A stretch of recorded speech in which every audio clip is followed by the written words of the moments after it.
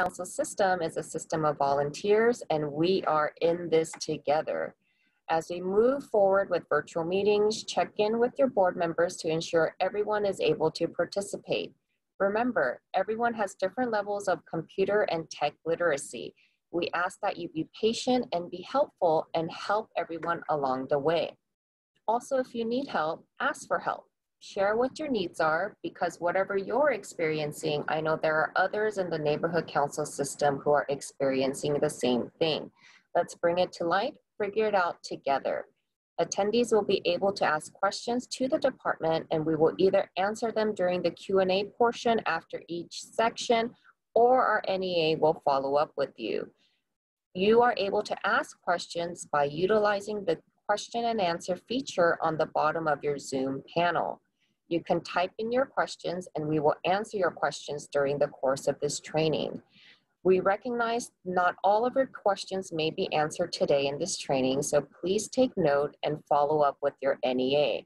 We will also post a recording of this training and additional follow-up questions and answers on the department's website shortly. We will dedicate 10 minutes of Q&A after each section, and you can always contact me, Semi Park, at semi.park, semee.park@lacity.org, or by calling 818-374-6851. So for today's training, we'll be covering the following topics. 1, we will provide an overview for the EmpowerLA Virtual Governance Plan. 2, review the agenda posting requirements. 3, we'll provide an overview of Zoom. We'll also share with you where you can find the resources for technical support. We'll cover the role of the department in supporting you during this virtual meeting era, and the 4 roles for neighborhood councils to consider in a virtual meeting, and most importantly, how to conduct public comment. Our goal during the COVID-19 pandemic is to help neighborhood councils seek accurate information about the emergency, provide neighborhood councils with the tools that they can share with their communities, and follow the mayor's executive order to stay safe at home. When the mayor's Safer at Home order was first announced on March 17th, the department was preparing our team to telecommute. We then embarked on our journey to prepare the neighborhood council system for a virtual meeting environment. After the City Council held their first virtual meeting on March 27th, we gleaned lessons learned from our city family, and we thank our colleagues for their guidance and support, including Council President Nuri Martinez, the Information Technology Agency known as ITA, the Office of the City Clerk, and the City Attorney's Office, particularly the Neighborhood Council Advice Division, Emergency Management Department, the Board of Recreation and Park Commissioners, and the Department on Disability. On April 2nd, ITA issued the virtual meeting protocol for City Council, boards, and commission, and we adapted these protocols for the NC system to develop the EmpowerLA Virtual Governance Plan, aka the EVG plan. The EVG plan outlines the department's department's objectives, which is to develop a uniform virtual meeting and public comment protocol for neighborhood councils and provide board members with a baseline level of skills for governing in a virtual meeting environment. We applied the knowledge and tips shared by our city family to successfully hold the first virtual Board of Neighborhood Commissioners meeting on April 14th. Since then, the department has offered 2 EVG webinars, the Roberts Rule Made Simple, in which the basics of parliamentary procedures are covered, and with additional learning opportunities available online. Today, we are offering training for board members on the technical and procedural aspects to holding a virtual meeting starting Friday, May 1st. It is important for us to develop a comprehensive system that is equitable and accessible to all. We thank you for your patience and willingness to be a pioneer in the largest civic engagement system in the country, now conducted virtually. Before we move on to the next section, I also want to provide a quick overview of the various acronyms that we're throwing out there, like EVG, and where you can find the resources we are referring to.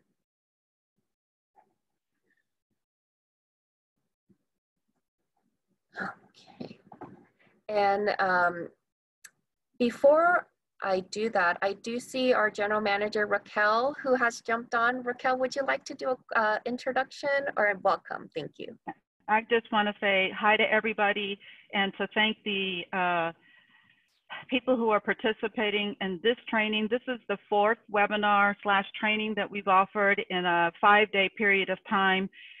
Combined with all of you today, we have served almost 800 people in that much time who have been building their skills, presenting us with wonderful questions as we move forward in this environment. This is a new territory for all of us. We've learned from all of you by the questions that you're asking. We built this around data that you provided to us during the listening tour. We were able to repurpose funding of the department in order to be responsive to the things that you have told us were of interest to you. But this won't be the end of that process. You will find as you have your journey through virtual governance, that there will be more questions that you have, more things that you would like for us to provide you, and we are here to do that for you. I do acknowledge the team for the work that they have done in order to pull all this together, and all of you for the patience you've had with the department during these very trying times in this COVID-19 pandemic era. So I turn it back to Semi and thank all of you, and I'll be back on for the Q&A. Thank you. Thank you. So if you notice me turning my head, it's because I have multiple screens. It is a bit to manage, especially if you're utilizing the screen share function. So please bear with me. But for now, want to give folks a quick overview of the EmpowerLA Virtual Governance portal. So if you go to our website, EmpowerLA.org/EVG. All of the materials that we are referring to in this training is available on our EVG page. EVG stands for EmpowerLA Virtual Governance. On this page, you will be able to access the EVG protocol document, which will provide more in-depth information on what is covered in today's training.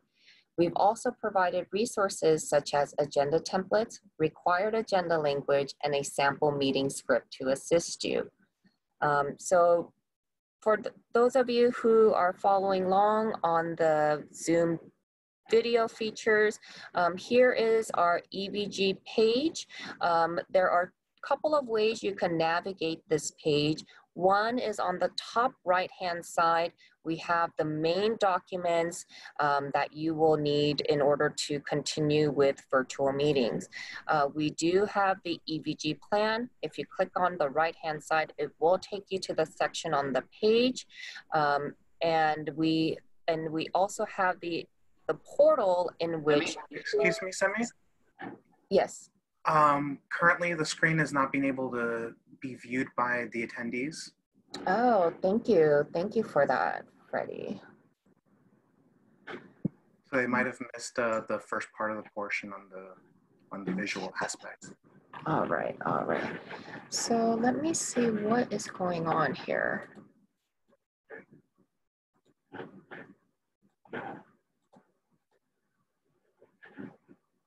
Okay, share screen. So let's do this. Apologies. All right, how's that, everybody? Better? All right, all right. Looks great. Thank you. Thank you so much, Freddie. Okay, so let's do this again. So this is the EVG portal. If you go to the department's website, EmpowerLA.org/EVG, you will be able to see all of the documents that we are referring to. But more importantly, if you scroll down, you'll be able to view our EmpowerLA Virtual Governance Protocol. We've adapted the protocols based on the procedures set by our city family, which includes the city council, commission, and committees. And for this training and the content that we are providing is included more in detail on this EmpowerLA Virtual Governance Protocol. In addition, we have several attachments that will be helpful for you when you conduct your virtual meeting, including required and highly recommended agenda language. We have some sample meeting scripts for our neighborhood councils to utilize and a sample agenda. We also have some recommended Zoom settings, which we will get into later on in this training. And we have some voting fact sheets to help your neighborhood councils have a better understanding of how official action can occur, because there are several various ways official action is counted within the neighborhood council system. So let's see if we have any questions up until this point.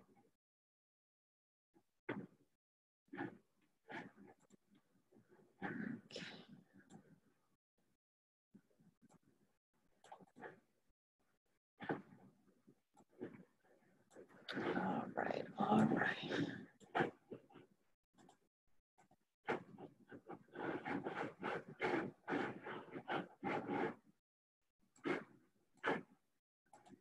Okay, bear with me, folks. Here we go.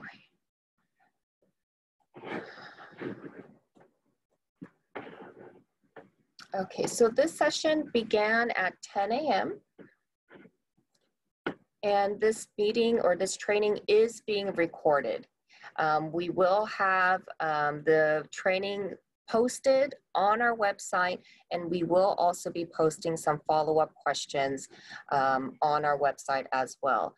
We do recognize not all of the questions will be answered, and our procedures may be modified as we hear from our neighborhood councils what the needs are. Just from yesterday's session, we had some questions about recusals. How do you conduct that virtually? So we will be providing those details shortly.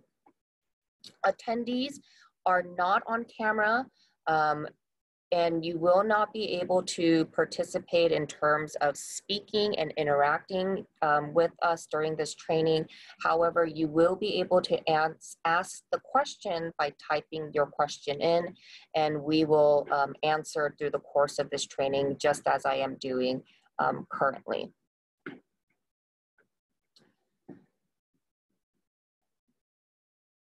I do want to remind folks, this training and the webinars on Robert's Rule Made Simple from Monday and last week is not mandatory, but it is highly recommended just to get folks comfortable with a virtual meeting setting. We will also be reaching out individually as NEAs to your NCs to see how we can provide that one-on-one support to your neighborhood council. The only 3 trainings that is required for neighborhood council board members is the ethics, funding, and code of conduct, which is available on the department's website, which will take you to the Cornerstone portal, which is the online training portal for you to take these trainings. This training will end at 12 o'clock. And in order to access the protocols, you go to EmpowerLA.org EVG, and you scroll down to the EmpowerLA Virtual Governance Protocol. There's a drop-down menu. If you click on that, it will take you to the Google Doc.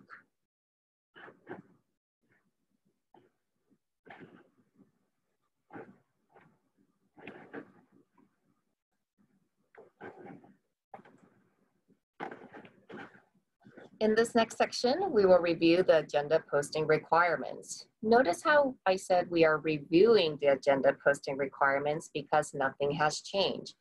1, all neighborhood council boards and committee meetings must follow the Brown Act requirements to physically post your agenda. And 2, following the Board of Neighborhood Commissioners, aka the Commission's agenda posting policy, requires you to post your NC's agenda on your website and through an e-blast if applicable. And 3, to the city's early notification system by submitting your agenda to ncsupport.org. Side note, you can sign up to receive email notifications of your NC's meeting by going to our web page, which I will show folks here.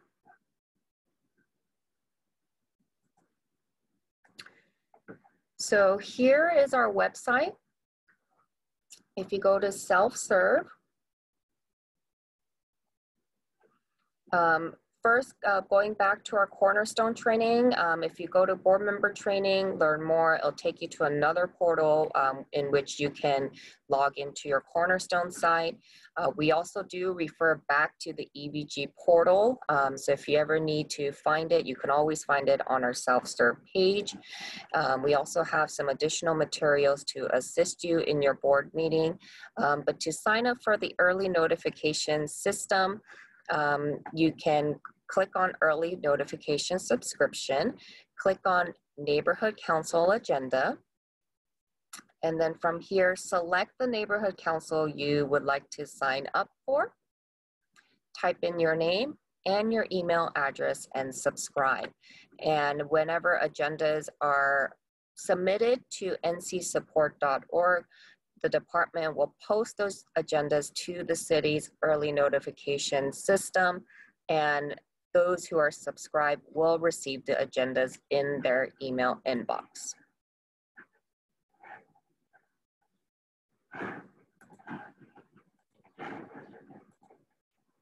Also remember, for regular board and committee meetings, the agenda must be posted at the minimum 72 hours in advance of the meeting. And for special meetings, a minimum of 24 hours in advance of the meeting. However, we recommend that if your neighborhood council is hosting a special meeting, please post the agenda with more than 24-hour notice to provide the public with more notice time. Because the neighborhood council system is operating virtually, we want to make sure the public is made aware of this change. Also, the Commission's agenda posting policy applies to canceled meetings as well. If you will not be meeting during a regularly scheduled date and time, please be sure to post a cancellation notice so that the public is informed of your regularly scheduled meeting will not be occurring. We also have a sample cancellation notice on our EVG page. If you need help with physically posting the agenda, please reach out to your NEA or contact ncsupport@lacity.org. In order to accommodate your request, we ask that you submit your request 5 business days in advance of the meeting. We will confirm with you if this request can be accommodated based on staff availability. So we'll also pause here and see if there are any additional questions.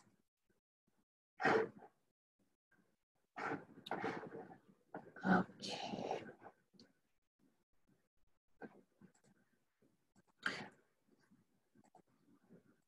All right. And we resolved the screen sharing page. So thank you folks for your comments. You will run into some glitches.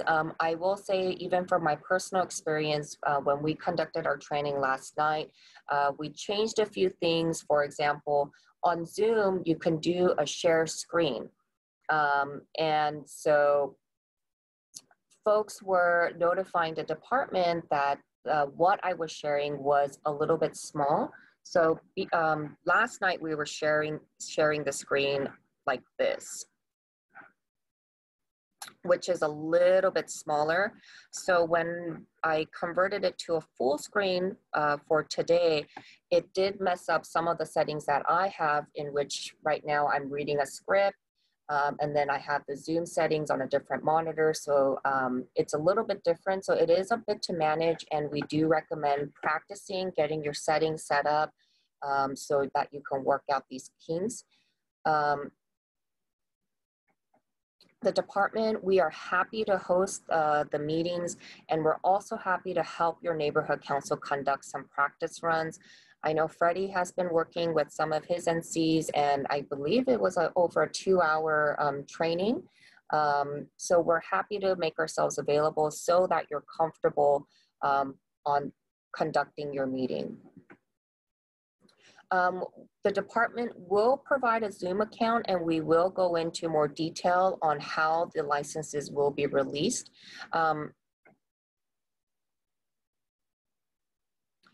We can spend a little bit more time on cancellations and how to cancel a meeting. So normally, let me minimize the screen, go back to our EVG page. What I'm doing right now is going to our EVG page under additional attachments and resources. We also have these documents here linked directly into the EVG governance protocol. Let me also do full screen if it helps. And here is a sample cancellation notice.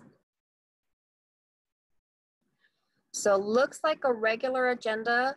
The big thing to note is there's a big canceled at the top, and then it does list when your meeting would have occurred. This is important so that when folks see the cancellation notice, they see what meeting is being canceled and when the meeting would have occurred.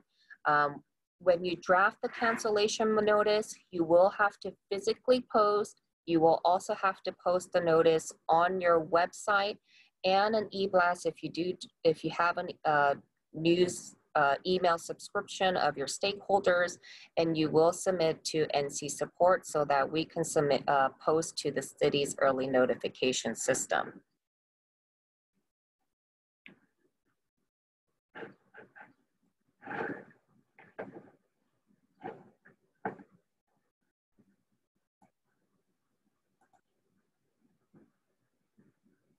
We will be able to provide our neighborhood councils with those who have subscribed to the ENS. So contact your NEA and we will get that to you.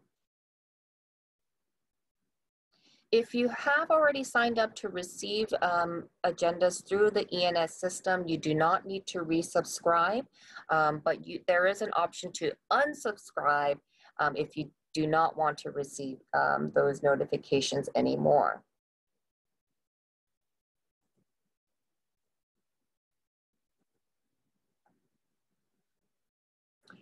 I will spend a little bit of time going back to our website just to walk folks through, and let me do full screen, just to walk folks through the portal.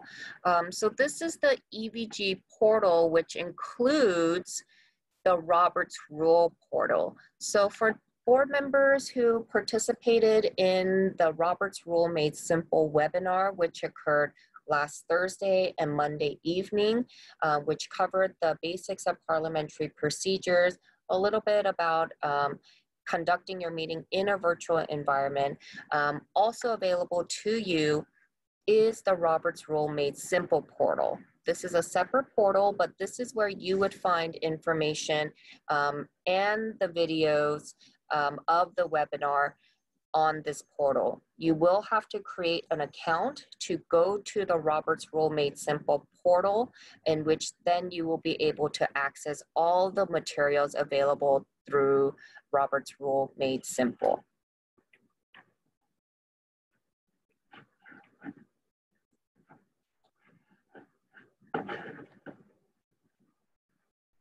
And the Roberts Rule Made Simple is a different login than your Cornerstone login, in which you take your ethics, funding, and code of conduct training.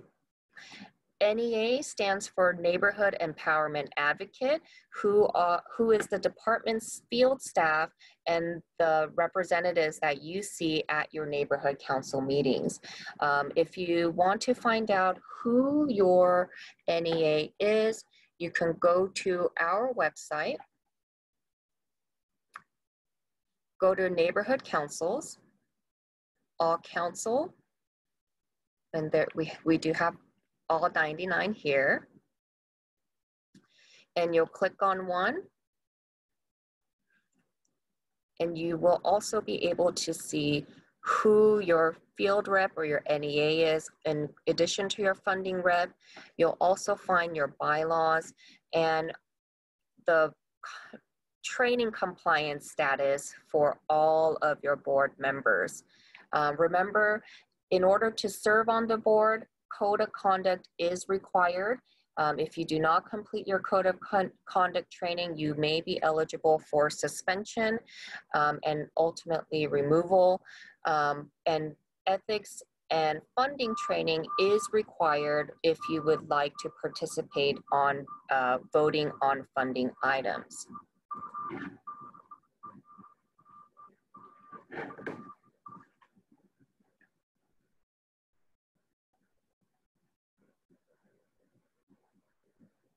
Starting May 1st, the suspension has been lifted, so any action taken by the board starting May 1st will be valid.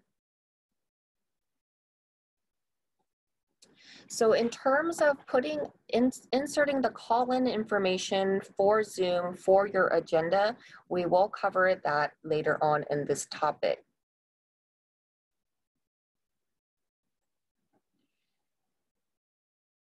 If you do have an existing Zoom account, we will have to discern whether or not you will be able to use your private Zoom account to conduct neighborhood council business.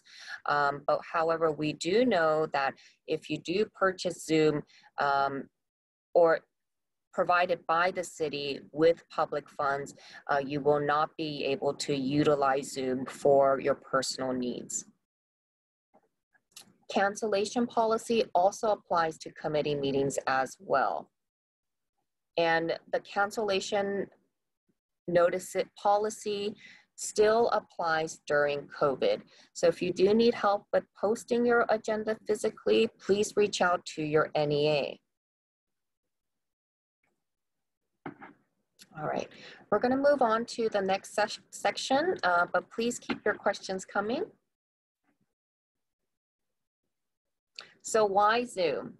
The neighborhood council system will be utilizing Zoom to conduct their virtual meetings. Zoom is a virtual meeting and teleconferencing platform approved by ITA based on the functions available and the security features provided. All neighborhood council meetings will be set as a webinar. And we'll get into more details on the webinar, but I also want to show folks what this looks like on the Zoom platform. Let me close a few tabs. So this is Zoom. You'll log in. And notice how on the left-hand side, you're able to schedule meetings, and you're also able to schedule webinars. For neighborhood council meetings, you will have to schedule it as a webinar because of the additional features in which you can turn on and off. So just to show folks, when you schedule a meeting, and let me see if I can zoom in for people a little bit. You type in the description, you set the date, and then there's additional features in which you will follow, disabling a lot of this. And then there's also the settings section in which you will access to set additional settings.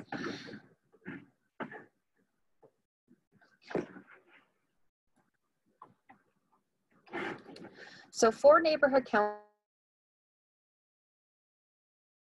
meetings, you must set it up as a webinar because it provides additional features in which you can turn on and off. For example, the webinar allows you to turn off chat and Q&A. It also enables you to mute all attendees participating in the meeting, allowing you to unmute each attendee during public comment. The webinar also allows you to turn off video for all attendees. I want to make a distinction. We're using the term attendee, and it applies to members of the public. I will be referring to board members as panelists, and we'll get to that shortly because it is a feature in the webinar setting. It is recommended that the video be turned off for board members to minimize Zoom bombings and other potential disruptions to the meeting. If board members are comfortable with Zoom and would like to turn on the video for board members, please note that additional agenda language and instructions for public comment will be needed. to highlight the raise hand function for members of the public. If your neighborhood council will be utilizing the video feature, be aware of your background surroundings. Are there personal items in the background? What about family members walking in and out? Will the video conferencing occur in a quiet space with minimal interruptions? So these are things for you to consider for not only yourself, but your whole board. And if your board chooses to move forward with video, board members still have the options to turn on video or turn it off. Also, we recommend check on your lighting, especially if your meeting is occurring in the evening. If your meeting is occurring in the daytime, be sure that the light source is not behind you, such as sitting in front of a window. A little bit about licenses. The department will be issuing Zoom licenses for each neighborhood council. Your NEA has reached out to your president to determine who to release the license to. Due to the increased demand on Zoom, we are still working to distribute Zoom licenses to neighborhood councils. So thank you for your patience. In the meantime, your NEA will be able to host the meeting for you. Each Zoom account comes with a personal meeting ID. It is important that you secure and protect your personal meeting ID found under your profile. So let me go back to the Zoom screen. If you go to profile, you'll actually see your personal meeting ID versus a webinar. Once you create a webinar, let me just show folks. It will generate a webinar ID that is unique to that session. Also, how you invite panelists, which are board members.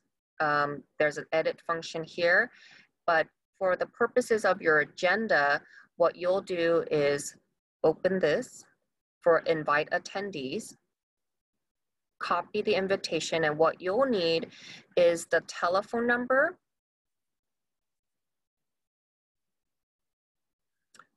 and the webinar ID. So you can select one telephone number. 669 is the most local to us. I believe it's San Jose, and then you'll include a webinar ID.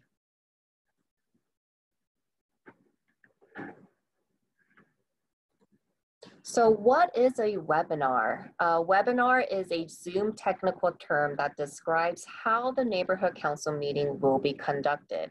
In order to adhere to the Brown Act and for cybersecurity measures, NC meetings must be conducted as a webinar.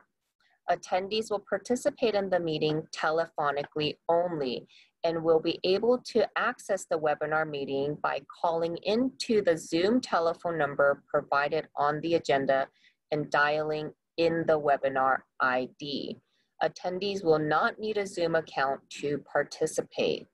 There may be members of the public who are savvy enough on Zoom to participate in the meeting using the Zoom app or desktop version.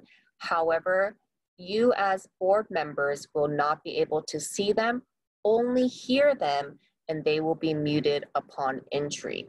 You will see their name or telephone number to indicate folks that have jumped on the meeting, but in terms of seeing their video, if you follow all of the settings, you will not see your attendees in a video. And that's the key difference between a webinar and a meeting in Zoom. Meeting, you're not able to distinguish the two groups of participants, where in a meeting, everyone's all in one room, which is not conducive to running a neighborhood council meeting. So webinar does allow you to separate out the two groups. Okay, so I mentioned settings. So if you go to our EVG page and you click on recommended Zoom settings, we do have some settings that you can follow, which includes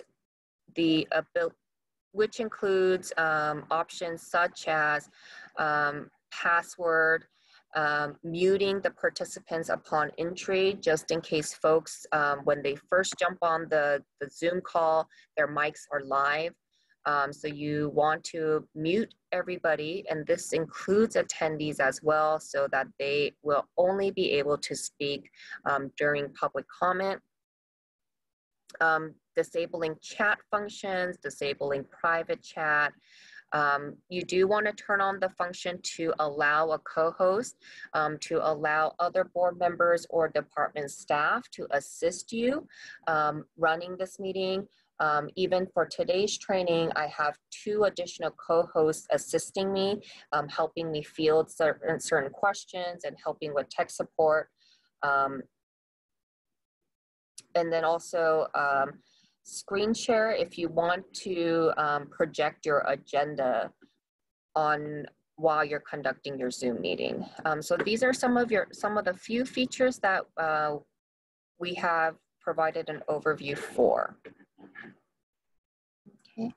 You will also need to turn off certain functions when creating your webinar and in your settings, which is accessible only by logging into Zoom. So what I mean by that is when you're creating your webinar, yes, there are some features that you can turn on and off, but you'll also need to go to settings to set the additional settings. And it looks like this on the back end, okay?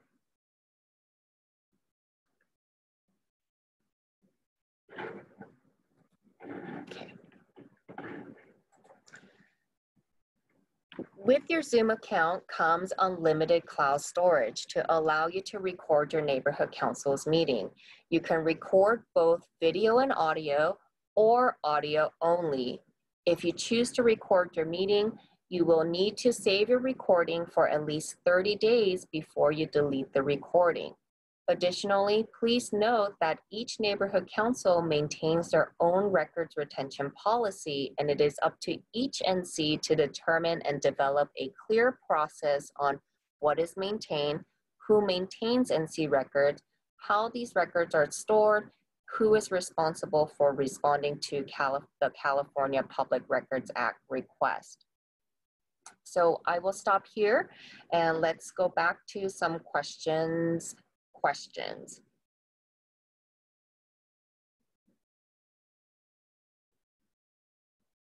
So earlier I mentioned 5 business days before the meeting. That is only if your neighborhood council needs assistance from the department to physically post. If you do not have members on your board who is able to physically post your agenda and you need the department's help, if you can give us 2 additional days before the 72 hours requirement for your regular meetings, that will give us enough time to figure out who's available, if we can do it or not, and we will definitely confirm with you whether or not this accommodation can be made.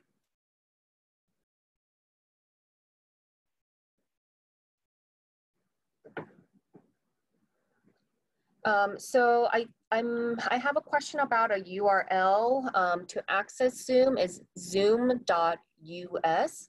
To access the department's EVG page is EmpowerLA.org/EVG. There is not a minimum amount of time to cancel a meeting, and we do recognize sometimes these cancellations do happen last minute, but we do ask to still follow the commission's agenda posting policy to physically post on your website and e-blast if applicable, and also submitting to the department's NC support at lacity.org so that we can post it into the early notification system. This is regardless of how, when you are notified of the cancellation. I think it's really important you let the stakeholders know if the meeting is canceled. I do recognize we are approaching May 1st. Unfortunately, as of today, we do not have the Zoom licenses ready for distribution to our neighborhood council, so we do apologize. We are pushing Zoom to get these licenses, and in the interim, our NEAs do have the ability to host these webinar meetings for your neighborhood council, and we are able to host multiple meetings. So just work with us and give us some time so we can coordinate internally. Only the host will be able to schedule the meeting.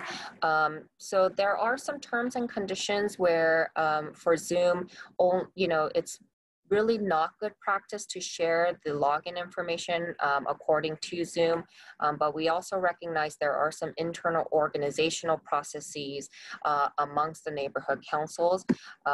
So if you have specific questions on who gets what, first, you're welcome to consult with us, but it's also a conversation to have with your president on who would receive the license from the department. Last week, we have contacted the presidents and we have an initial list of those who will receive the licenses for your NC. So connect with us or connect with your chair or president to sort all of this out.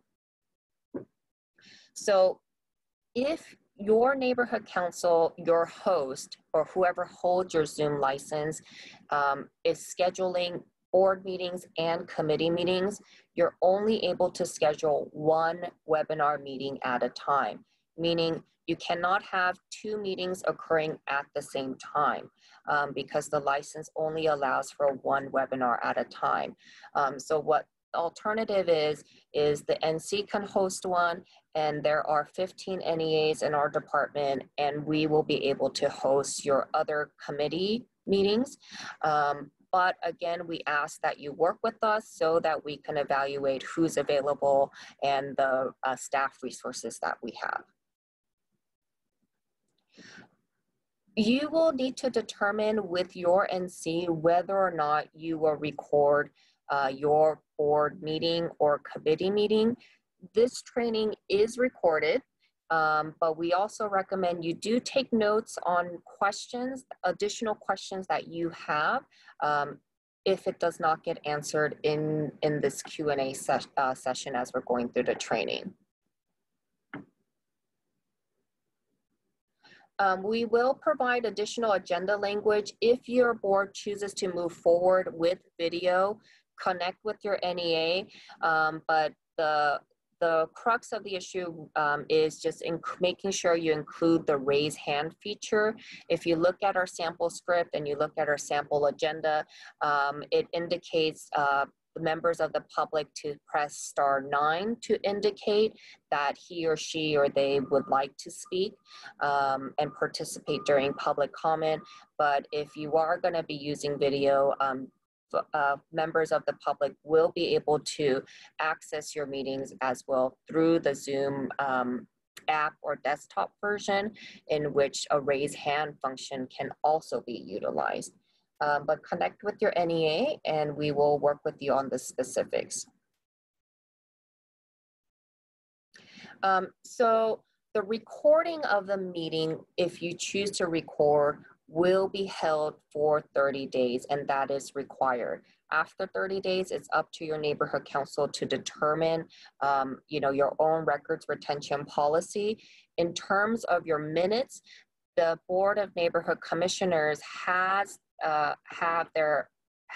set a minutes posting policy, and I'm happy to walk folks through, which does have some deadlines for neighborhood councils, which include making sure you post your minutes 30 days after that meeting has occurred, and you can find all the details under commission policy, and we have an amended minutes policy resolution. Let me see if I can zoom in.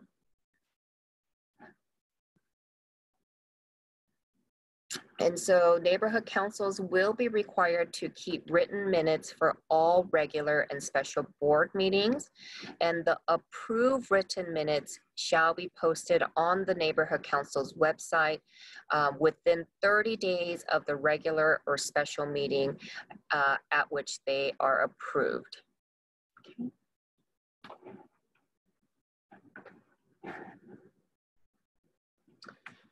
If you do have a minute taker and the minute taker needs to access the recording, I want to turn it over to our tech team, Jose or Gibson, if you're able to answer that. How would someone share the recording with the minute taker? Hi, good afternoon, Gibson. Good morning, Gibson here. You have two options when it comes to saving audio or the meeting. You can save it on your computer or in the cloud. Each account will give you the ability to go into the settings and to be able to find the recordings, and you can download the audio or and you can share with the minutes taker. Or if you save it on your laptop, you can send it to your minute taker as well. So you do have two options, whichever you feel comfortable with. And the cloud is easy to download at any time, or on your computer after the meeting is complete. Zoom automatically just downloads it into your computer, but if it's saved in the cloud, it automatically saves in the cloud. Thank you, Gibson. And we do recognize again that some neighborhood councils may have multiple committees at the same time, so work with the department and we'll work to get additional webinars available to you. Semi, if I may answer one more question. Please. There's a question about private or city Zoom account. What we are letting neighborhood council board members, as Semi had mentioned, these are accounts that the department will be providing to you as neighborhood council board members.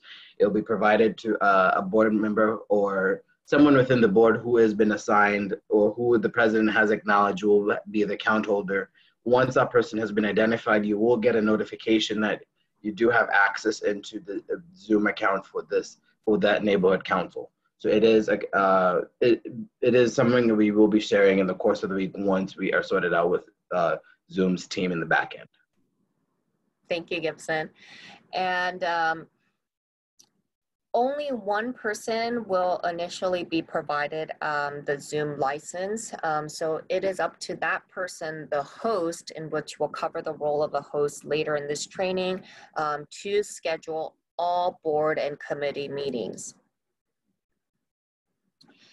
Because this is a virtual meeting, we do not have actual physical speaker cards to turn in. We do have a section where we will cover public comment and some announcements that you will have to make to inform the members of the public that are listening in how to participate, mainly by giving some guidance in the beginning, and then when the agenda item is called, and then also instructing the members of the public to press *9 to indicate to those of us who are conducting the meeting on the back end who wishes to speak.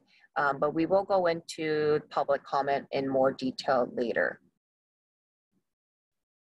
Yes, so if you do record your meeting, it is subject to the Open Records Act, also known as the California Public Records Act, and you will have to keep your recording minimum 30 days.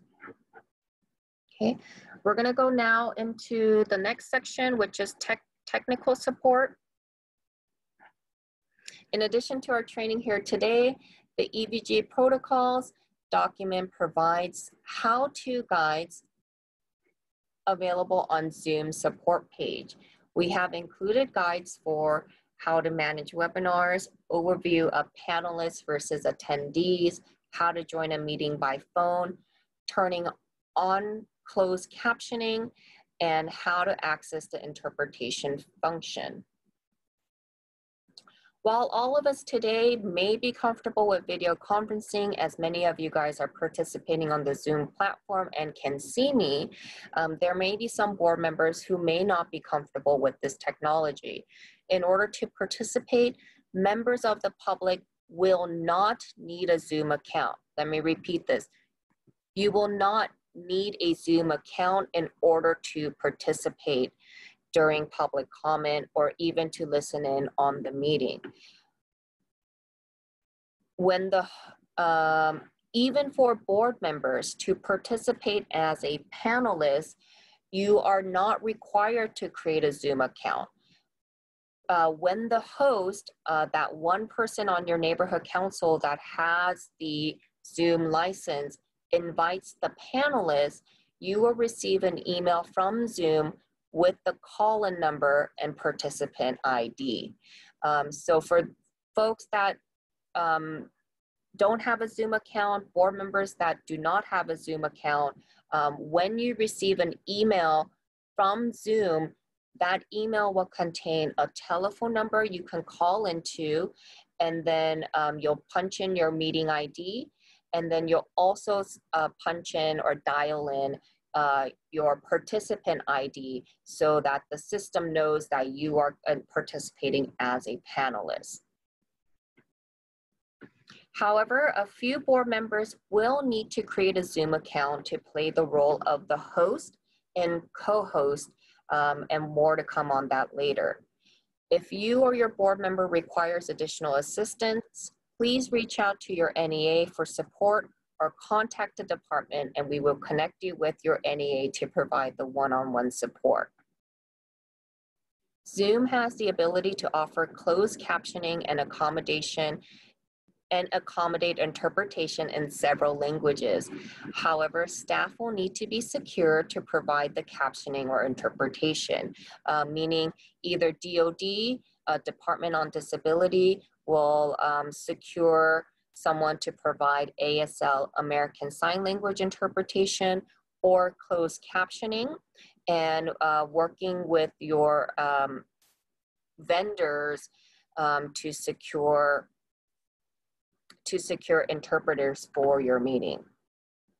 The department, in partnership with the city clerk's office, will be covering all costs associated with interpretation services for neighborhood councils during this EVG process. Closed captioning and ASL interpretation will be provided at no cost to the neighborhood council, courtesy of the Department on Disability.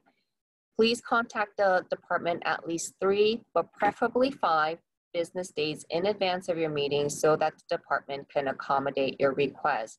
We recognize last minute requests happens, or you may not receive your request in time, but we do ask that you work with us and be mindful of us calling and working with the vendors to schedule this out. The EVG protocol document also provides step-by-step guides on how to turn on the closed captioning and interpretation function. We do recognize that, and we are working to develop a process so that more support can be provided in different languages, especially on the technical end, to walk not only board members through, but also members of the public on how to participate using the interpretation function on Zoom. Okay, so we will stop here and also go into additional Q&A. So I will say that Zoom has terms where only one person should have the login information. But again, I recognize that each neighborhood council has their own internal process. So we ask that to try to abide by the conditions set by Zoom, but also we recognize the reality of operating your neighborhood council as well. We have a question about the meeting ID link being encrypted or special coded. I'm not sure if I can answer that. I don't know if our tech team will be able to. So, hi, good morning, everybody. Gibson Yambura from the team again. Just want to let everybody know the Zoom meeting ID link is usually automatically generated by Zoom based off of how the security configurations do occur. So the meeting ID is accessible to whenever a meeting ID is created, just know anybody can access it. You can go through Zoom and plug in that number, and it will take you to the meeting that's happening based off of that number. So even though it's a question about being security linked, it's just based off of how Zoom does it, but it is accessible if you're searching for meeting number through Zoom. Okay, and yes, thank you, Gibson. Earlier, there was a question raised about a personal Zoom account at NC meetings. So we do recognize that if you are a co-host, you will need to create a Zoom account. We would recommend that you create the Zoom account using an email address associated with an email in which you are conducting your neighborhood council business. If it is linked to your personal email account in which you use Zoom for all your personal needs, we will have to seek additional guidance on how to distinguish the use of personal versus private. So for now, we are recommending to create a separate account that you will be using just for your neighborhood council business to have the ability to be a co-host. Send me one more question. We have a question about recording on the computer. Just letting you know, Google has the ability to, if you're going to send the video to your minute taker, you do have the ability to save it on the Google Drive. If the file is too big, Google will let you, if you're using Gmail, based off of our experience, you are able to use a file sharing service as Google Drive, to which that person can download that video. So once you're automatically able to use Gmail, what it does, it creates a Google Drive link, and then once it gets to the sender, that person can access it and download the video. Thank you. And because although for us here, we're using Zoom and using the video feature, when you're conducting your neighborhood council meeting, you really have to put on the mindset of conducting your meeting telephonically. So it so the question of how do you take minute or secretary take board vote, we'll go into detail later. However, you will have to take a roll call voice vote, and you will have to articulate the motion, the agenda item, and what is being voted on. So you really have to put yourself in the perspective of you are articulating every action that is occurring at your meeting. In terms of recommended best practices on the role of the NEA at your neighborhood council meeting, it's really up to your neighborhood council to figure out what your need is. I would recommend start that initial conversation with your NEA, get comfortable with Zoom, maybe having an understanding of how Zoom works as a host, how webinar works, and then just having a conversation with your NEA, who would play what role. It may change where initially the NEA will host your meeting and will help you moderate, and then your chair or president will continue to chair the meeting, and then basically you can, we will be your staff, very similar to how City Council conducts their meeting. You have Council President Nuri Martinez running and chairing the meeting, but you also have staff on the side letting the council president know, hey, we have public comment in the queue.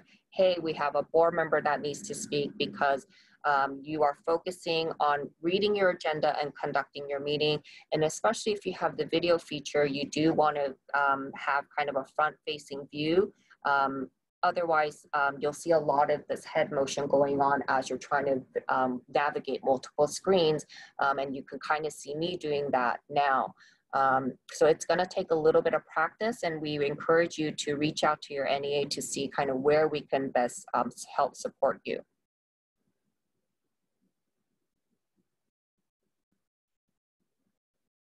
So you will have to manually invite each board member as a panelist when you create your webinar, meaning when you set your webinar, meaning when you set your meeting up, you will have to manually go in and type in each board member's email, and make sure you use an email that the board member will be checking, so that the Zoom information can be sent directly to the board member.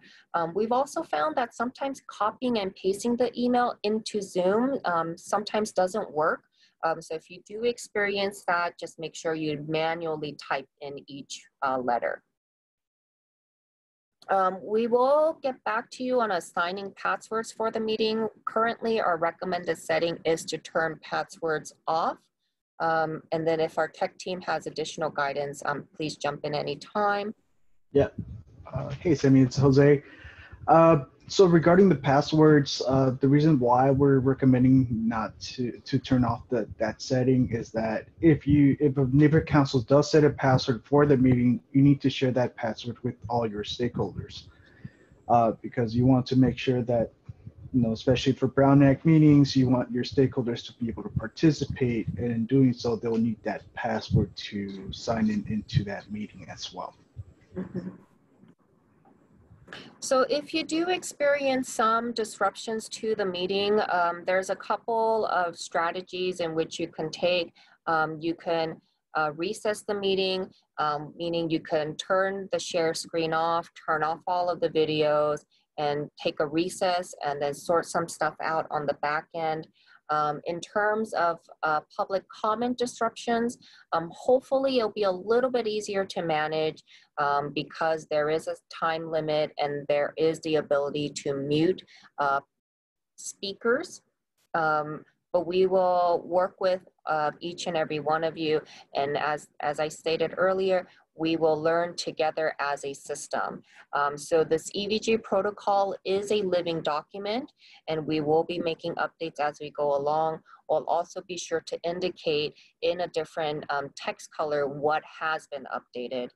So we're asking to stay in regular communications with your NEA, and we will, as we pioneer this first virtual meeting for the neighborhood council system. In addition to that, just adding on to what Semi has mentioned, just want to let everybody know that Zoom is consistently updating its protocols and they're updating the platform. So any continuous updates, you will see changes, and we will continue just ensuring that our EVG protocols are reflective of those new changes.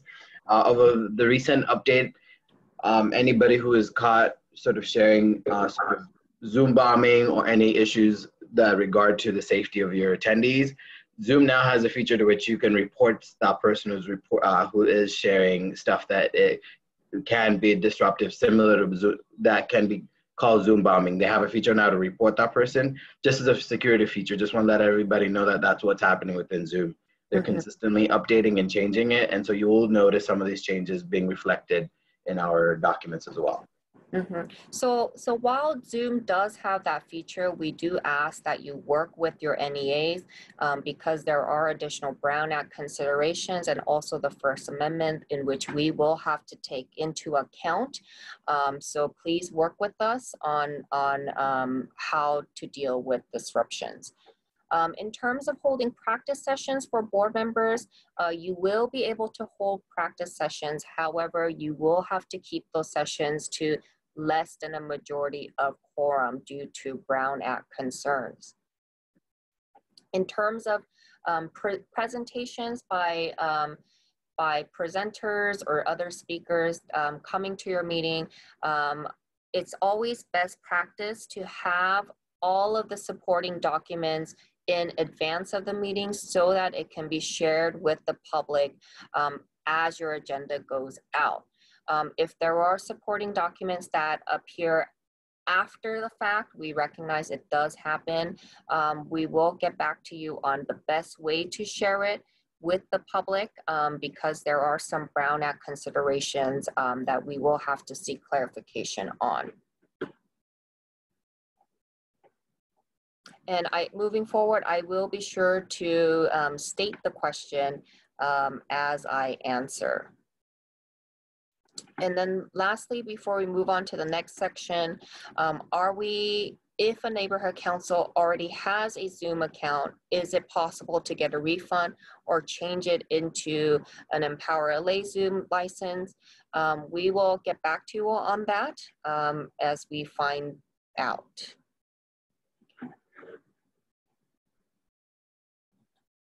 All right, so next we will cover the role of the department. And the department is here to assist neighborhood councils with technical support to the best of our ability. We will also assist neighborhood councils physically post agendas if no one on the board is available. We ask that the request to post be submitted to your NEA at least 5 business days in advance. And you will receive confirmation from your NEA on whether we can accommodate your request. The department is also available to host your NC Zoom webinar meeting. Because we anticipate special board meetings to occur starting May 1st, we ask that you work closely with your NEA to ensure they are available and your NC's meeting do not conflict with another meeting. Currently in our neighborhood council systems, for regular meetings, there is at least one day of the week with 6 board meetings occurring. And there are several days in the month where over 8 to 11 neighborhood council regular meeting or regular board meetings are occurring. If your neighborhood council is to hold a special and/or a committee meeting, our NEA will need to work with other NEAs in order to accommodate your request. This will require close coordination and communication with your NC and internally with department staff. So just to illustrate right now, because neighborhood councils do not have your license, you will need the meeting ID or the webinar ID and the call-in number so that you can put it on your agenda to post 72 hours in advance. Even if you are holding a special meeting, we are asking that you post a 72-hour advance notice to give the public as much ample time as possible and notice so that they can participate. So on the back end, working backwards, that means we need additional days before your 72-hour requirement to post so that we can sort out, so that we can provide you with the meeting information to place on your agenda as you draft your agenda. Okay, and we'll also now jump back into Q&A.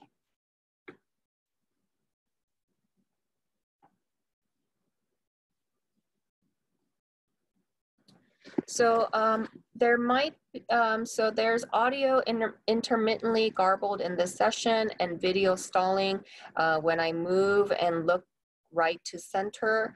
I'm not sure what's happening there. It might be an internet connection on my end. It might be an internet connection on your end. But we do ask that if you are participating with video for your neighborhood council, making sure you have steady and strong internet connection is something that's recommended. Otherwise, when you are speaking, the audio may be garbled or you might be experiencing it. Versus if members of the public or board members are participating over the telephone, make sure you have good reception so that it's what you're speaking and what you're hearing is clear. So will all virtual meetings be called special meetings, including board and committee meetings? That depends. If you are holding your board or committee meeting when it will regularly occur, then you will still agendize it as a regular meeting. If you, let's say your regular board meeting is on the 4th Wednesday of the month, but you can't wait, but you have some pressing business that you would like to take up and you would rather hold your board meeting on the 2nd Monday of the month, because it's deviating away from your regularly scheduled meeting, which is the 4th Wednesday, and now moving to a different date, the 2nd Monday, it will be called a special. Although a special meeting only requires a 24-hour posting notice, we are asking and that the board consider posting well in advance of the 24 hours. And if you can, try to post at least 72 hours in advance, even for your special meeting.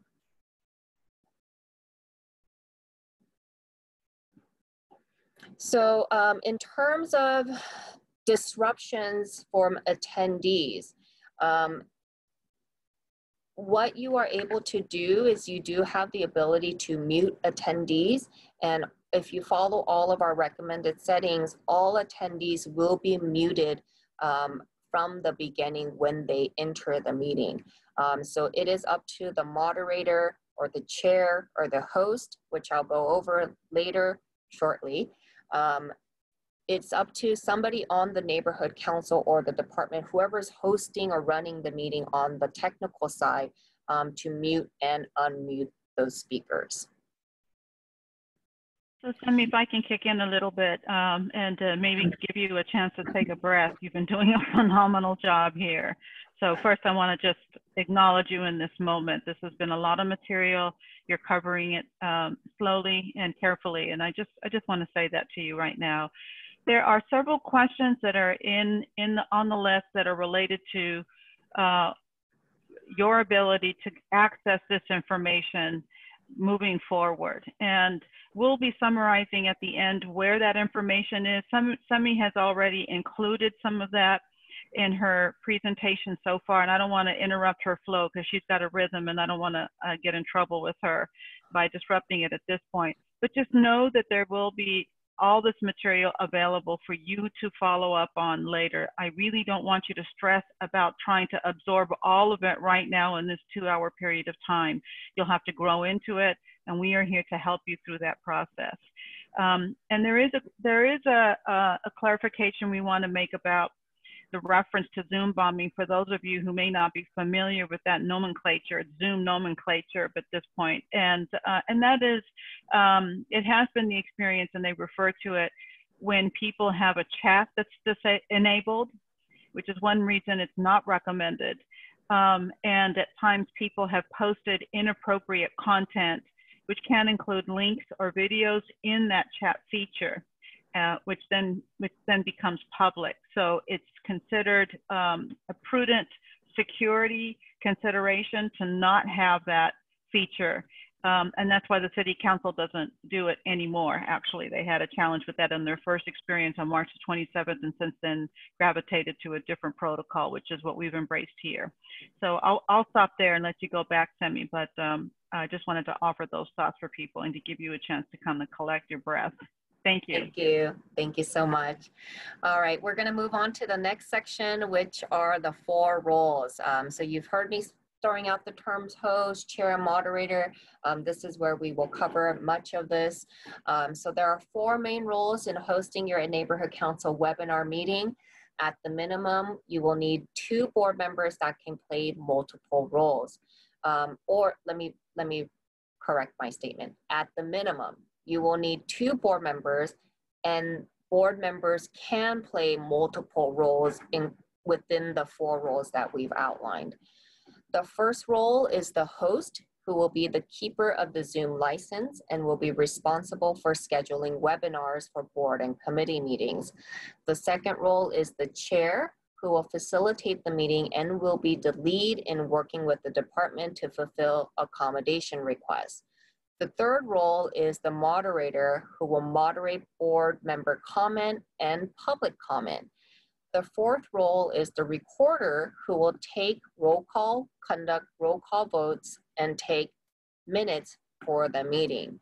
These 4 roles are recommended, and we encourage you to adapt these roles to fit your neighborhood council's needs. Before we jump into the details of this role, if your neighborhood council would like to conduct a practice run, you will only be able to invite less than a majority of quorum of board members to participate. We recognize some neighborhood councils have smaller boards, and you may need to conduct multiple practice sessions. And so if that needs to occur and you need the department to assist you, we are happy to assist. So to give you an example, for the Board of Neighborhood Commissioners, we had to have several practices where we had 2 commissioners jump on just to walk them through what to expect for the meeting that was held on the 14th. So a little bit more details about the 4 roles now. The host will receive the Zoom license from the department and will be the technical lead. The host will be responsible for scheduling Zoom webinars for all board and committee meetings. It is important that the host be comfortable with Zoom and check the Zoom settings. Once the host schedules a webinar, the host will invite board members as panelists. All board members will be able to participate as a panelist, regardless of having a Zoom account. When board members are invited to be panelists, you will receive an email directly from Zoom with the link to join the webinar on an internet-enabled device, such as your PC, Mac, tablet, or phone. The email will also include a phone number to call into and the webinar ID and participant ID in order for you to join as a panelist. The host will also need to identify the Zoom phone number and webinar ID for the purposes of drafting your meeting agenda. The phone number and the webinar ID is how the public will access your meeting in order to listen in and to give public comment. Everyone entering the meeting using this dial-in method will be considered an attendee. The host has the ability to mute and unmute speakers. It is up to your neighborhood council to determine if the host will mute and unmute board members or leave all board members unmuted. The department is recommending to mute all board members who are panelists to minimize audio and background noise issues. Otherwise, it is best practice for board members to mute themselves when not speaking in order to minimize background noise. Sometimes you also get some echo feedback, so it's always good practice to mute when you are not speaking. The host also has the ability to assign additional co-hosts. This is helpful in the case your moderator will be muting and unmuting speakers during public comment. Only the host and/or the co-host has the ability to mute and unmute both panelists, board members, panelists meaning board members, or attendees, which are members of the public attending your webinar meeting.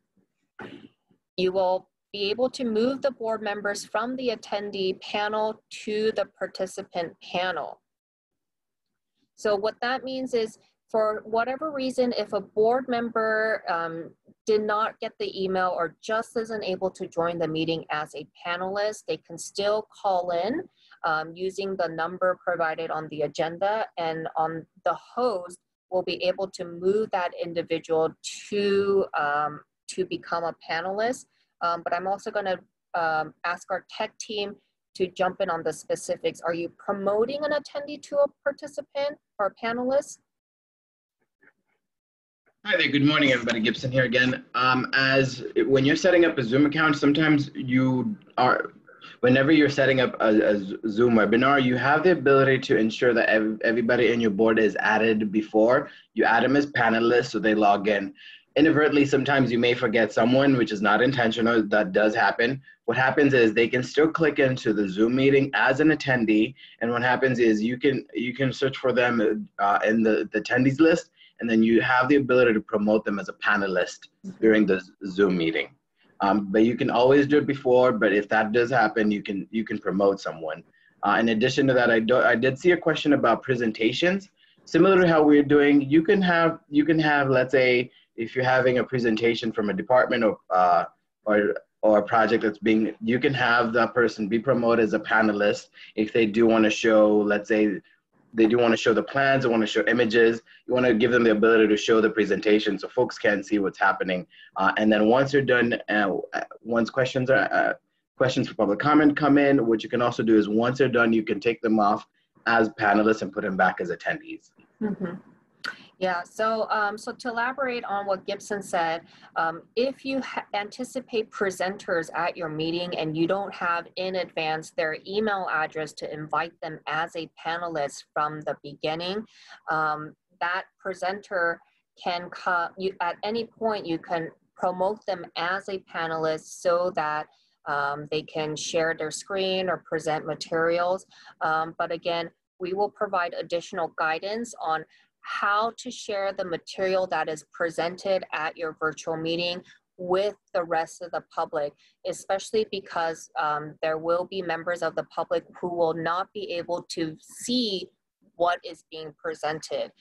So that is why it is always best practice to make sure you have all of your supporting documents in advance attached to your agenda so that it's very clear on what's being presented. We recognize some of these some of these materials come in last minute. In a normal setting where we're meeting in person, when these documents are being presented, copies get distributed amongst the board. There's a stack available for the public, and then you have one copy that is for public view that is not to be removed. That's what occurs in a in-person meeting. Now in a virtual meetings, things do change a little bit more, and we will need to seek additional guidance on how to share materials that is not readily available on the initial agenda. So again, we will provide some additional clarification after we consult with our Neighborhood Council Advice Division. Okay, so the chair will be responsible for so in addition to the host, we have another role called the chair, who is generally can be the chair or your president, and the chair will be responsible for chairing the meeting. It is recommended that the chair open the meeting with the run through of how the meeting will be conducted. And if you refer to our sample script, it gives you kind of those pointers and the points to cover. It's always best practice to open up the meeting with instructions for the public on how to participate during public comment, especially in this virtual environment. The chair will run the meeting and will guide the neighborhood council through the agenda. The chair, oh, here we go, better, full screen, sorry guys. The chair will also be the host and can also be the moderator, but it is recommended that another board member assist the chair when moderating the meeting. I will say from personal experience, as I am chairing this training, there's a lot going on, and I will not really be able to pay attention to members of the public that have raised their hands. In this training, we're talking about Q&A, but for your NC meeting, we're really looking at the attendees and your participant panel. So it's very hard to manage both. So we're recommending at least to have one chair and one moderator. The chair can be the host, the moderator can be the host. So the host is really more of the technical aspect, but for your meeting, the actual running of the meeting, you'll need a chair and a moderator, and that's what the department is recommending. As department staff, we can also help and play the role of a moderator as well. The chair is responsible for ensuring everyone has equal time to speak, which includes neighborhood council members and members of the public. The chair will also be responsible for ensuring that the speakers stay on topic and speak on matters germane to the agenda item.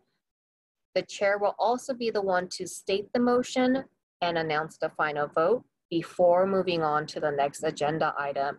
And this is to ensure it's going step by step to ensure that members of the public that are listening in and for board members who are participating, everybody is clear on where we are in the process and where we are in the meeting. And with parliamentary procedures, remember, it calls for all comments to be directed to the chair. Okay, the third role we have is the moderator, who is responsible for reviewing the participant panel and managing the raised hands. There's a raised hand feature on Zoom. If you're on the desktop version, you'll be able to see what the participant panel will look like. And it's really for the host or the moderator to manage this. The moderator's main role is to help with public comment. And I see some of you guys practicing your raised hand feature. I will not be able to call on you for this training. However, please know that it is working. So thank you, thank you. The moderator will announce each speaker during public comment and should be responsible for muting and unmuting each speaker. The moderator acts as a timekeeper and will respectfully inform the speaker when their public comment time has elapsed. And for those of you who are raising your hands, please know that you are able to unraise your hand so that the moderator will know whether or not you want to speak on this agenda item versus the next agenda item. And then as a moderator, you do have the ability to, I guess, lower the hand. on the technical side, if the speaker isn't able to or forgets to do so. Okay. The recorder is responsible for conducting roll call at the beginning of each meeting to establish quorum. Once a quorum has been established, each vote should be conducted as a voice vote and will conduct a roll call vote to ensure members of the public can hear each board member's vote. The recorder can be your secretary and/or your minute taker. However, it is recommended that your secretary conduct all roll call votes while your minute taker simply records the meeting minutes. This is because your secretary is a board member, while your minute taker can be an administrative staff and should not be speaking during the meeting other than to request board members for clarification for the purposes of taking minutes. Be sure to coordinate amongst yourselves on who will play what role.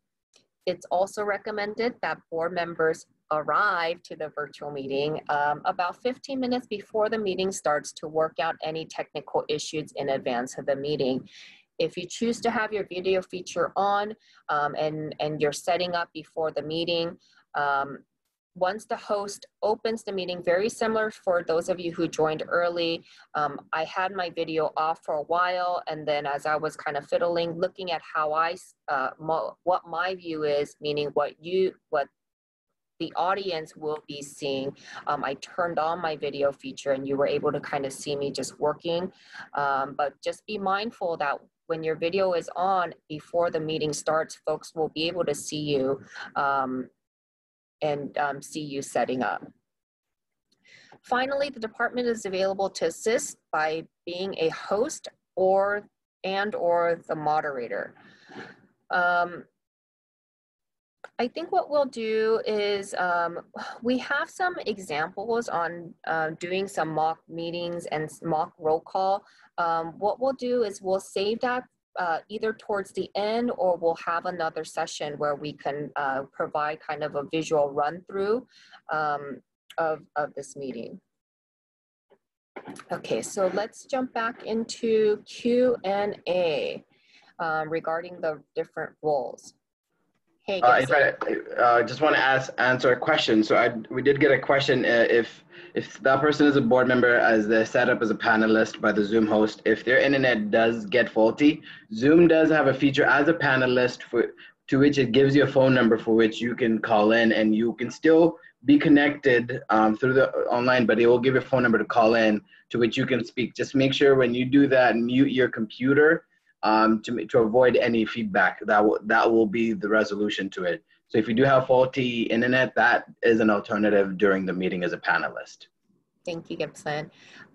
This training will be available on our website, and we will look into conducting more of these trainings, maybe regionally or offering more so other folks can join on. I do want to mention that for those asking questions about managing public comment, that's following. Is that correct, Semi? Can you repeat that again? Sorry about that. I just want to, for those individuals that are asking questions about how to manage public comment and speakers, we're going to be speaking to that in a little more detail in a little bit, right? Yes, absolutely. In the next section. Yes. Terrific. Thank All right, you. good. I just want them to know that's coming. Yes. So we have one question. Is there some kind of mechanism for phone-in panelists to raise hand? Yes. So in our meeting script, we do provide kind of how to make those announcements, but for those of us here, it's *9. If you're joining the meeting via telephone, because you can't access the raise hand button that you can view on the Zoom app or desktop version, if you dial *9, the host will be able to see that the attendee has raised their hand.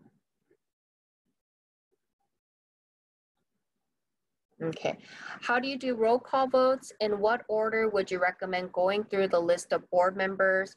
It always seems earlier that voters might influence later votes if the order is always the same. You know, it's really up to your neighborhood council to determine I believe City Council does it either in alphabetical order. It goes straight through Council 1 through 15. We do understand maybe switching it up. So we will provide some additional guidance on different ways in which you can do a roll call vote. But maybe because we have some time, maybe what we can do is let's do it on the fly. Let's do a mock roll call vote with the panelists that we have here today on this training.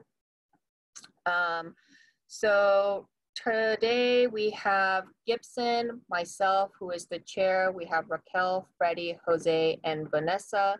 I'll give you a sample motion and how to conduct a roll call vote.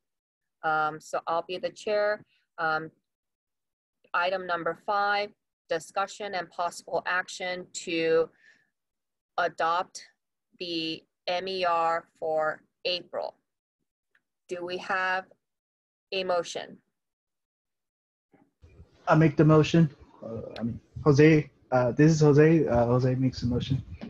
Thank you, Jose. We have a motion. Do we have a second? Freddie here, seconding. Okay, seconded by Freddie. We have a motion on the floor. Do we have public comment? And this is where we'll work with the moderator, and the moderator will then give an announcement for members of the public who wishes to speak. Please press *9 or press the raised hand feature to indicate your desire to speak. And then the moderator will work on the back end to announce the speaker. So we're just gonna do a mock here. So right now on the queue, and I'm acting as the role of the moderator, right now in the queue, we have someone by the name of something LA. I'm gonna unmute the speaker. Will you please identify yourself before your public comment begins? You will have 10 seconds. And that's Gibson. Good morning. Thank you. Good afternoon. My name is Gibson, making a public comment. Just want to thank you very much for letting me speak. I want to support in this motion. I do believe it's a good motion, and thank you very much. Thank you. And then as the moderator, I will remute the speaker.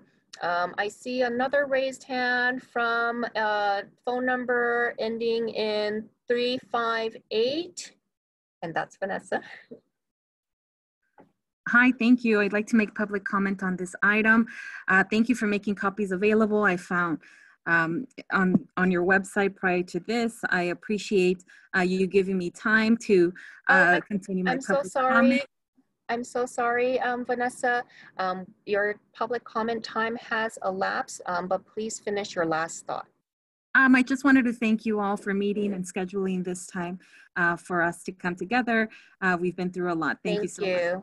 Thank you so much. And then you will remute the speaker. Okay, so, and then after public comment has concluded, we'll go into board member comment. So do I have any board members who wishes to speak? Please indicate by raising your hand or pressing *9. Okay. No speakers on the queue. We now have a motion on the floor made by Jose, seconded by Freddie, to adopt the April MER. And we will, we're just gonna assign Gibson to be the secretary and the recorder, and he will conduct the roll call vote. Go ahead, Gibson. Good afternoon, good morning, board members. This is Gibson, secretary. We'll be taking roll call, and once I call you, please please indicate your vote. Semi Park. Aye. Freddie. Aye. Jose. Abstain. Vanessa. Nay.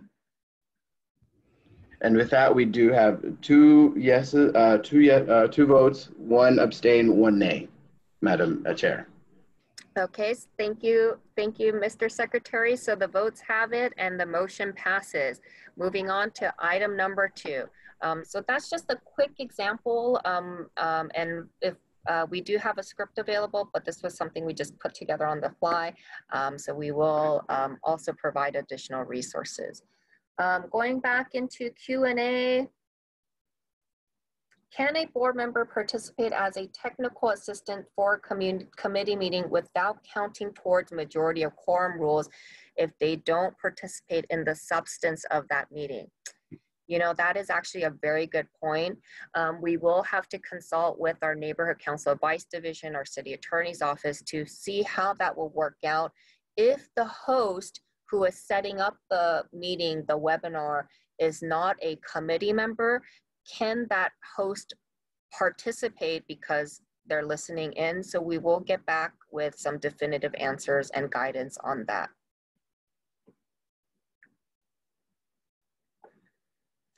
Regarding a co-host account, can they be free accounts? Will the 40-minute time limit affect them? I'm going to turn that over to my tech team.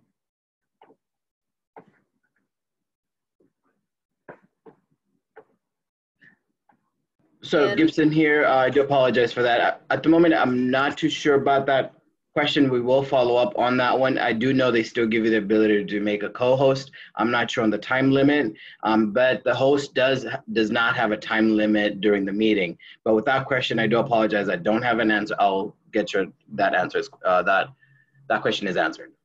Thank you. If a technical problem occurs to where panelists cannot participate, like vote, what do we do? What if a significant portion of the public? How do you continue the meeting? In terms of the panelists, I think first and foremost is preparation, making sure all of your board members are comfortable with how the meeting is going to be conducted. If it's some sort of technical issue, meaning there's some issue with the internet connection, or for whatever reason the screen freezes up, or you're just not able to indicate, we will have to come back with some next steps on how to move forward and how to treat that technical glitch. Okay, all right, so we have 20 minutes. We're gonna jump into the next section, which is public comment. And so public comment in a virtual meeting. The public will attend virtual neighbor council meetings telephonically or via the audio-only online Zoom platform. In both cases, a panelist, which is the board member, will not be able to see or view the speaker who is the attendee. And this is regarding public comment. The public will only be able to listen in and speak when unmuted by the moderator. With the meeting telephone number provided on the agenda, the public will not need a Zoom account, a computer, or internet access to participate in a neighborhood council meeting. The public can join the NC meeting as an attendee by dialing the teleconference phone number provided on the agenda and entering the webinar ID number when prompted. Once the attendee enters the meeting, they will be automatically muted and will continue to hear the meeting. During a public comment period, an attendee may request to speak by dialing *9 over the telephone or by utilizing the raised hand function on the Zoom platform. The moderator will then unmute and recognize each speaker one at a time to take public comment. With all neighborhood council meetings, the public must be given the opportunity to comment on 1, matters listed on the agenda, which is agenda item public comment, and 2, matters that are not listed on the agenda but are within the subject matter jurisdiction of the neighborhood council, which is the general public comment on non-agenda items on your agenda. Reasonable time restrictions may be placed upon public comment, but any such regulation should be listed on the agenda, announced at the start of public comment, and equitably enforced without regard of the speaker's viewpoint. NCs have the discretion to set the time limit on public comment, but remember to be equitable in distributing the time among speakers. In other words, if one speaker is provided more time to speak, all speakers must be given equal time to speak. So going back to our earlier kind of like a mock roll call vote, we had a speaker, Vanessa, who exceeded the 10-second public comment time, and we're not recommending doing 10 seconds in your virtual meetings. We're just doing it for the purpose of this exercise. But she exceeded the 10 minutes, in which I did offer to allow the speaker to finish her thoughts. So if you are going to do that, and because it's a little bit less abrupt than just saying, sorry, your time is up, and muting that individual, if you choose to extend that courtesy to one, you have to also extend that courtesy to all. Okay, for agendized matters, public comment must be taken before the neighborhood council considers and votes on the agenda item. Therefore, agenda item public comment is typically taken after each time an agenda item is called. If a neighborhood council has a different method of taking public comment, for example, multiple agenda item public comment period, that neighborhood council should consult with the department's NEA or city attorney, because there are additional agenda language and disclaimer that should be provided, and the procedures are a little bit different. For matters not listed on the agenda, the opportunity to provide general public comment can be offered at any time during the meeting under general public comment on non-agenda items. Although the public is entitled to provide general public comment on any matter within the neighborhood council's jurisdiction, the neighborhood council cannot discuss or act on matters not listed on the agenda. The neighborhood council may, at most, briefly respond to general public comment by, for example, by asking a clarifying question or directing that matter to be placed on an agenda for consideration at a future meeting. A board member should not engage in a back and forth discussion with the public during public comment. At the start of the meeting and at every opportunity for public comment, the chair and/or the moderator should provide verbal instructions to public attendees on how to indicate their desire to speak by dialing *9 or by the raise hand function on Zoom. That is because upon entering the meeting, attendees will be muted automatically and will be unmuted only by the moderator during the applicable public comment period. For agenda item public comment, the neighborhood council will typically follow the following steps. The chair announces the agenda item and reads the item description and opens public comment. Step 2, the chair instructs the public on how to signal an intent to provide public comment by dialing *9 or by utilizing the raise hand function on Zoom. The moderator recognizes each speaker by name or by the last 4 digits of their phone number and unmutes that speaker and asks the speaker to identify him/her themselves before speaking. If you follow the recommended settings that we have provided, the speaker's phone number will automatically be redacted to reveal only a few phone numbers. Once the speaker's time has, this is step 4, sorry about that. Once the speaker's time has elapsed, the moderator will make an announcement. Upon completion of public comment, the moderator remutes the speaker. Step 5. Once all public comment is taken, the neighborhood council deliberates and votes upon the agenda item. A neighborhood council can deliberate before or after public comment, but public comment must be taken before the board votes. For general public comment, the neighborhood council will typically follow the following steps. The chair opens the general public period. That's the first step. Step 2, the chair explains the purpose of general public comment period, which are matters not listed on the agenda, but within the subject matter jurisdiction of the neighborhood council, and the amount of time each person is allotted to speak during general public comment. And step 3, the chair instructs the public on how to signal an intent to provide public comment by dialing *9 or by utilizing the raise hand function. Step 4, The moderator recognizes each speaker by name or by the last 4 digits of the telephone number, unmutes that speaker, and asks the speaker to identify him, her, themselves before speaking.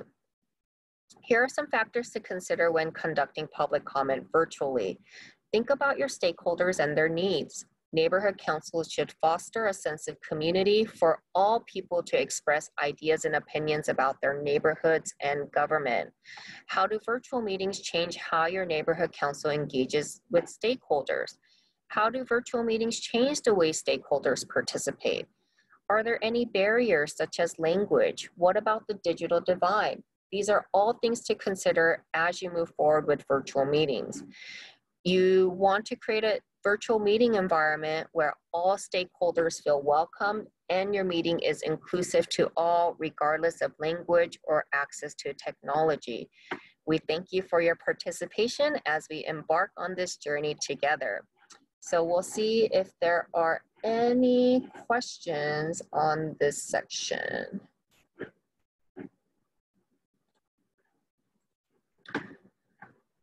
Okay. In terms of a Zoom account, we are following up.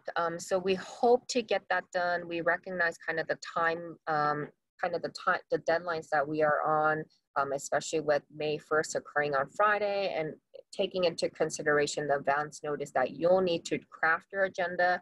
I don't have a date yet, but please know we are aware of the need and the timeliness of this matter. So we are working to address this ASAP, as soon as possible. I'll also add to that, because it's something that we've been working on for a long time.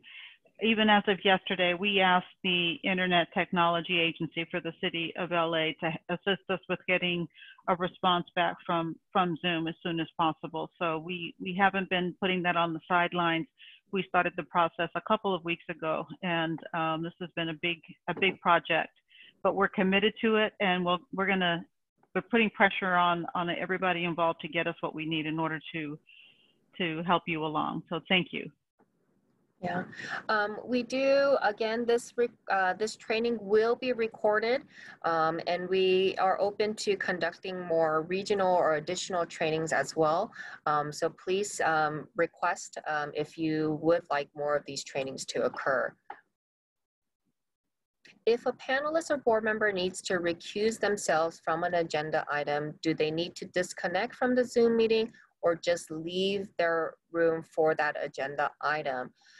So Zoom does have a waiting room feature, and Jose, he can speak a little bit more on that.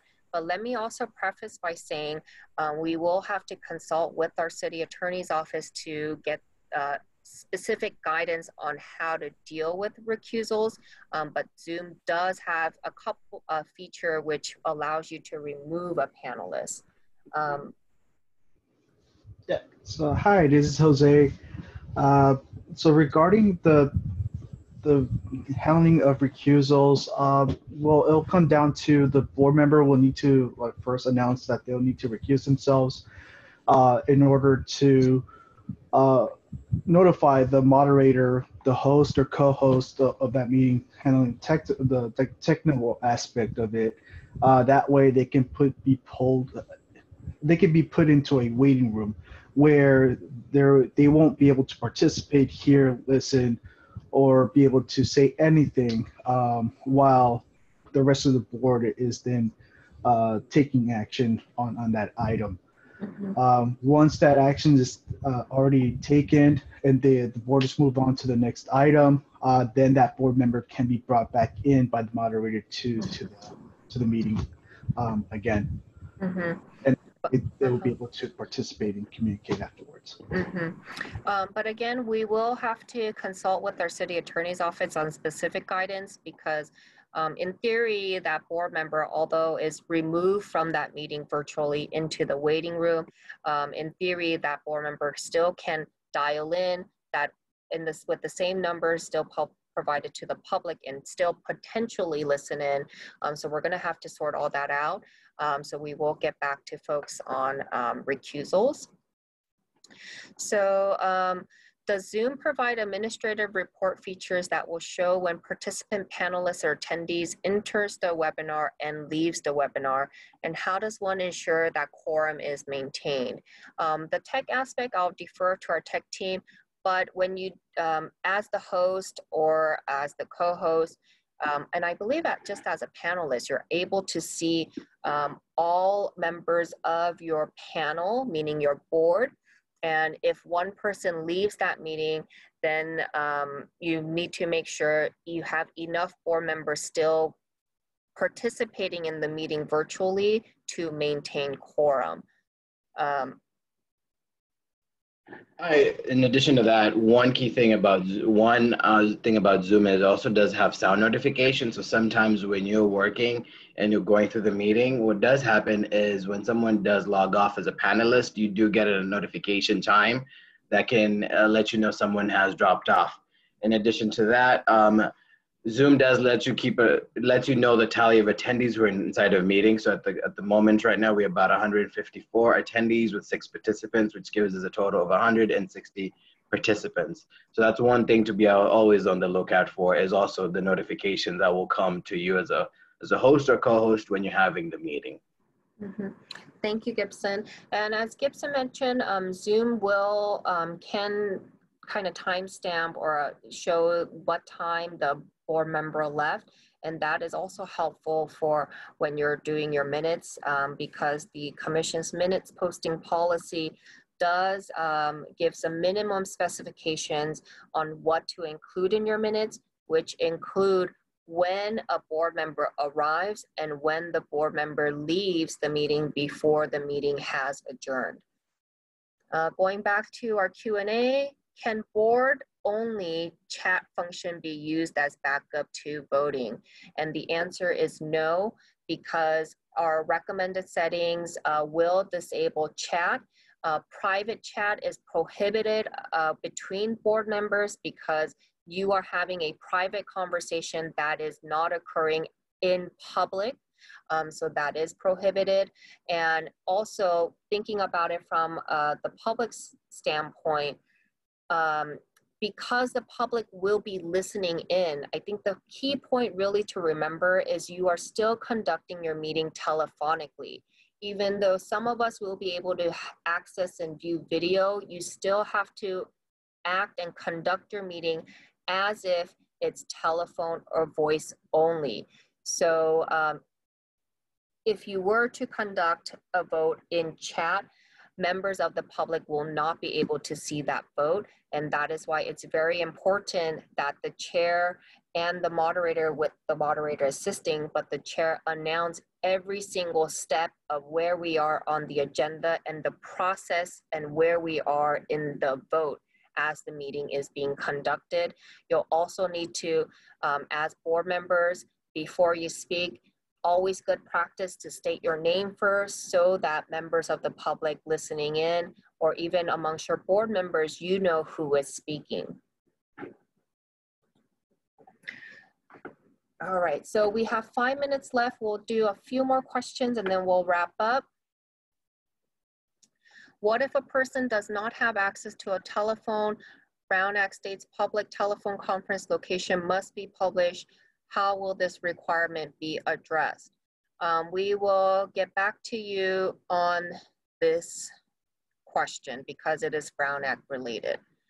Can public comment on non-agenda items beyond the scope and jurisdiction or authority of the council? General public comment on non-agenda items must be, can be items that are within the subject matter jurisdiction of the neighborhood council. So for example, if someone is talking about like they're walking their dog and it was raining and they really don't like so-and-so, you will be able to inform the speaker to speak on matters within the jurisdiction of the neighborhood council to redirect the speaker to speak to the agenda item. Does Zoom show those requesting to talk in the order they requested to talk? No. So, and then there's also another question about how does the host keep track of the public speaker and who has spoken? What if 2 or more speakers sharing the same device? How do you regulate public comment? Is there already, such as if they've already spoken? So these are all things where you will need to work with your board members or your team or work with the department to sort this out on the back end. When we were conducting our commission meeting, we had staff, including Gibson, Eric Capeden, our commission administrator, and also Jose, working together, keeping a Google Sheet on the back end, listing who raised their hand first, who raised their hand second, and then had each agenda item, and so that we can list on a separate sheet, this is the order that we will be going by. But there are additional ways in which you can adapt how to maintain public comment.